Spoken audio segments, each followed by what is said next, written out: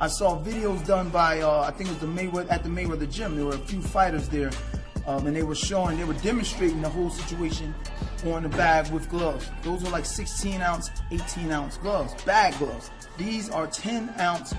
Look, and I saw the video, and you're seeing the glove flop back. You're seeing it flop back.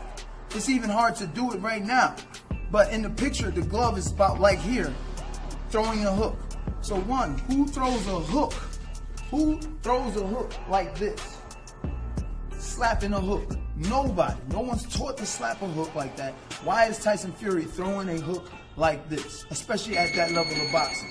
So as you see in the video footage or the pictures, he's landing the shot on the chin with this part of the glove where there's no padding.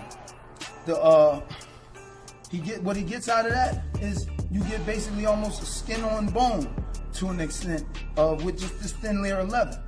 So that's as hard as I can throw. All right, you want to get on the other side? Yeah. Also, when you look at the picture, let's move this. Also, when you look at the picture or the video, you see the glove wrap around Deontay Wilder's ear. It's like, why is he slapping it like that? Who opens their hand and throws a hook? Who does that? He's not throwing it with his hand all the way in the glove. That's why it's happening. It's looking like that.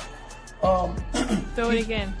I want to see it from this side. So I'm gonna throw it with my hand in the knuckles, right here. That was hard shots. It didn't hurt my hand.